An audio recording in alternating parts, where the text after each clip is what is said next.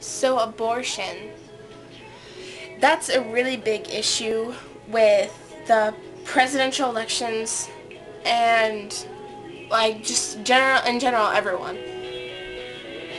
For me, it should definitely be pro-choice because it's the woman's body, it's the woman's child, and the people who vote on it in Congress, like about 75% of them are men or more. And how many of those men can have babies? And how many of those men will be raped? How many of those men they'll have babies and not be able to support them? To me, it's pro-choice or no choice. I mean, it's not up to men in Washington whether or not women who live in low-income housing, low-income neighborhoods, and they can't afford to pay for their babies. And it's a lot of the time it's not their fault either.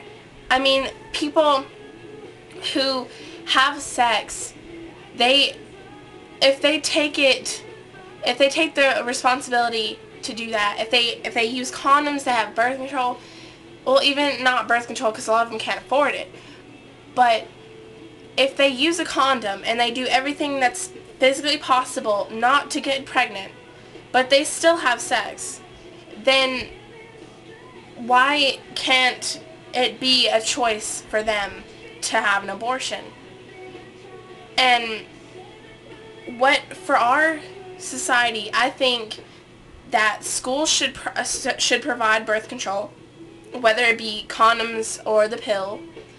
And I think that if you're gonna have abortion, the technology around, if you're gonna have that, then why not have it legal? Because if you really want to get rid of a baby, then you'll go to any length to do it.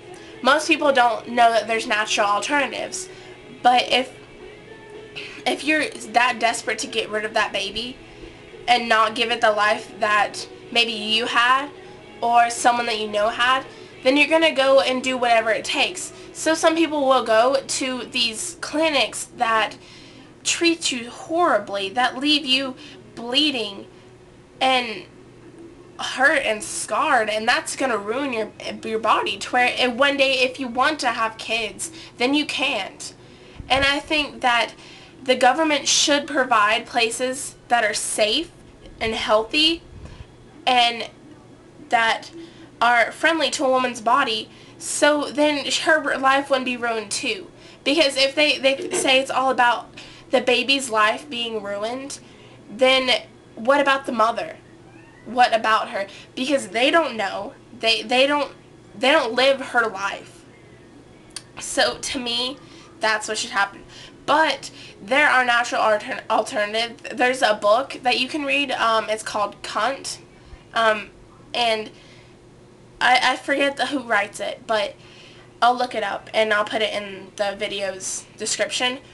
But it tells you a natural alternative to do, so it's like a miscarriage basically. And you don't have to go to a clinic. It doesn't harm your body at all. And you don't like break any laws or anything. And it's a really safe alternative for abortion, and it's not painful. To me, that should be one of the choices, and you should be provided with those things. If they're going to be so against abortion, then they need to provide something, an alternative, a safe alternative. And you can look that up on the internet, because I have before, because I've had friends that needed that. So to me, I think that women only should vote on this, and they should be more educated on the subject, because women who are like, oh, you're killing the baby doesn't, they can't think, they can't feel it. They only have a heartbeat after it's 3 weeks old, but it doesn't mean that they're gonna hate you for the rest of their lives, because there's just no life. I mean, it's different if the baby is born, but if you think about it, they say you can put the baby in, like, you can put it up for adoption, But if you think about it, going into foster care all your life and going into orphanages, that's already overcrowded as it is, and these kids are going to be treated horribly. Why not it's doing them a favor. Those little babies inside of your stomach, that's doing them a favor. If you can't afford to take care of them, or if you're going to stick them in foster care and orphanages, it's doing them a favor if you kill them.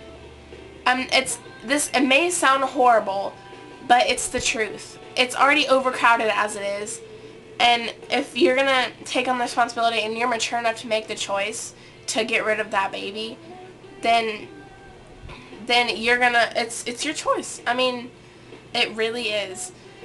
And to me, men should have nothing to do with making it.